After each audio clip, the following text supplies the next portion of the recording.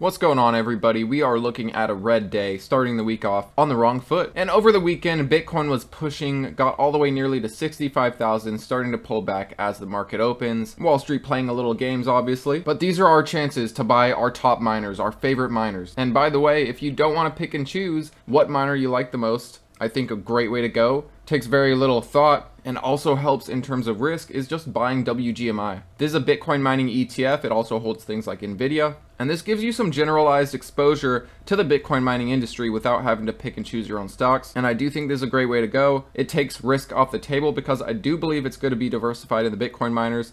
If you just hold one, they can get swayed very easily with news, whether it's dilution, whether it's a short report. There will be times where a certain Bitcoin miner is pulling back while all the others are running and vice versa. So it is a good idea to be diversified. But anyways, in this video, we're going to talk about a couple of Bitcoin miners, some upcoming news. Bitcoin holds steady as Mt. Gox moves $800 million in Bitcoin to a new wallet. Now, this move was made on August 21, but this is the most recent information we have of Mt. Gox. And this is their first major Bitcoin move since the end of July. But check this out. Recent distributions have already brought them up to about 140,000 Bitcoin distributed, or about $9 billion given to creditors. And what are they holding left? Well, they're holding 46,164 Bitcoin according to this article, which is roughly 2.74 billion. And I have a couple quotes to go over. This from Alex Thorne, the head of Galaxy's research. We think that of the 13,265 Bitcoin moved in this transaction, only 1,265 or 74 million is meant to be distributed, with 12,000 Bitcoin going to a state fresh cold storage. Perhaps this gets distributed at a different time, or maybe this is just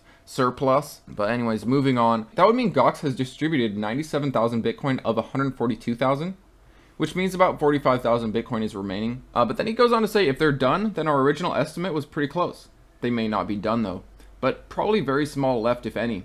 We're now mostly unbothered, no longer burdened by most of what had been. Most of the Mt. Gox transfer is in the creditor's hands now. And I gotta say, I agree with Plan B here. Plan B highlighted Bitcoin's resilience, noting that the recent large-scale sales, such as Germany, such as Celsius, Gemini distributions, Mt. Gox obviously, all these things have been factored into the price. And coming up, we have a $12 billion redistribution from FTX in Q4. This could be the spark that ignites the pump. And speaking of FTX, we do have some news that came out today. The reorganization plans are challenged by US trustee and creditors. Some flaws have been pointed out. And while about 95% of creditors have voted for this proposal, there are some objections. And this Andrew Vara points out some problems. There's a disparity between the amounts received by certain groups. Seems unfair, and I agree. Now, this plan wants to provide 119 of lost funds as refunds to creditors below 50,000.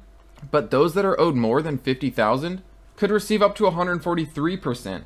Now, he argued that this estate has enough funds to provide equal compensation for everybody, whether you have 50,000 or above or below. And I gotta say, I agree, that is somewhat unfair. Not somewhat, that is very unfair. The debtors have enough cash on hand on the effective date to pay convenience claimants the same rate as other customer claims. There is no discernible difference in the legal attributes of these customers' claims. There is also a security breach, and Kroll, which is basically the company that is helping FTX out with all this. Well, Kroll has billed millions of dollars to FTX because of this security breach that Kroll's executives handled. And also, FTX creditors are demanding repayments in crypto, and it'll be interesting to see how this affects the market. If they all get paid out in crypto, could that bring some selling pressure?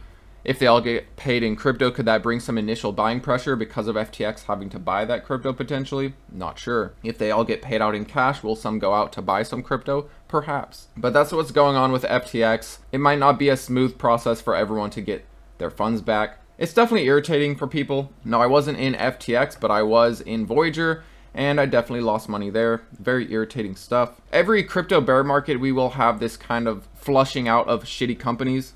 Pardon my language, but it'll be interesting to see what comes in the next bear market, who collapses next.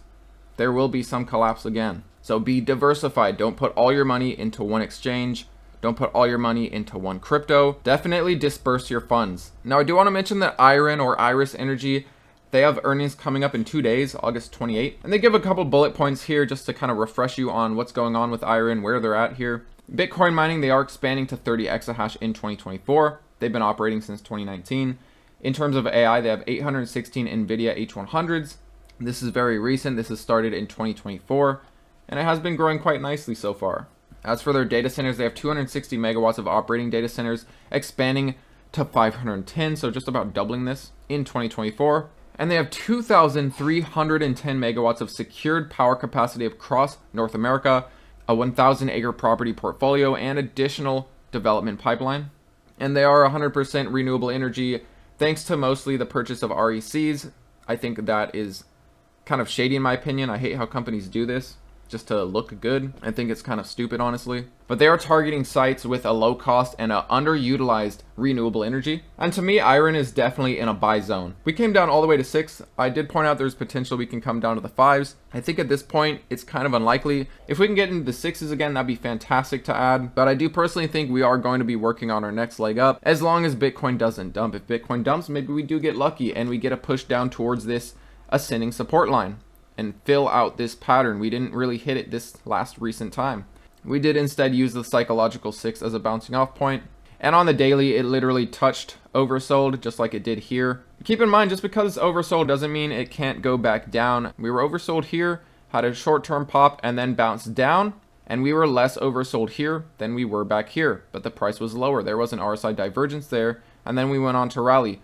But I want to remind you that just because something's oversold or overbought doesn't mean that it's going to just turn around like that. Things can continue downwards. Things can short-term bounce and then continue down. I think what's important to remember is it is a momentum indicator. But anyways, I do like Iren here. They do have earnings coming up in 2 days. Like I said, they're expecting a profitable quarter. They're also expecting a $57.5 million in revenue, which would be nice growth over the last quarter. And last quarter, they did post a profitable quarter. Iren is definitely one I like a lot for the rest of this cycle, and I do think it's going to treat us very well. Now, before I get into Bitcoin, another Bitcoin miner I really like here is Riot. Riot is down at a support area. It has previously bounced off this ascending support, and it seems like we are respecting it. Riot already gave earnings. They did post a loss. Not very surprising. Pretty much all the Bitcoin miners did that. I believe the only Bitcoin miner that posted a profit was Hive, and then potentially Iren here. But yeah, Riot posted a loss. They did post a profitable quarter before the quarter post-halving. So the quarter ending in March, they did post a profit, as well as the one before that. There are not many miners that posted 2 consecutive quarters of profitability pre-halving. Going on, Riot does expect a nice growth in revenue, which is wonderful. Expecting more than they were pre-halving, pre-rewards cut. That's fantastic. Riot has been growing nicely, and they do have quite a large pipeline of growth. This obviously is open to interpretation. This can obviously be changed. This can be altered. They might not meet their goals, but this is basically their roadmap. They have huge exahash growth on the way, and they do expect a hash rate of 36 exahash by the end of 2024. That's pretty big growth. I do like Riot a lot. I think they're a relatively safe Bitcoin miner compared to many others. They might not give as many gains compared to some of the smaller caps, but I do believe the risk is considerably lower with something like a Riot that has proven itself with profitable quarters and will likely move back to profitability before many of the other Bitcoin miners. Now, looking at Bitcoin, we did get a dump into the market, pushing those stocks around, obviously, playing games, getting retail to panic, killing retail on those calls. This is on the daily, but if you look in a shorter time frame, you'll see that this was a clear pattern, and it looks like we are breaking it and failing our 200 MA. See if we get a candle to close out and under the 200 MA. This might just be a fake out, and we might end up with just the shadow under the moving average. Right before this little move down into the market, we did have a very nice weekend for Bitcoin. Of course, we have Powell basically guaranteeing at this point that we're going to get some rate cuts in September. And on that news, it did cause a lot of the Bitcoin miners to spike, Bitcoin to spike, and we did get a nice breakout of this pattern that we were forming. We also have a very interesting pattern on the monthly. I think the market might react to a breakout in either direction of this pattern. And it does look like we're getting a bit of a bearish divergence on the 4-hour. RSI was starting to cool down while the price was trying to maintain the same level. I would say that's a bit of a bearish divergence.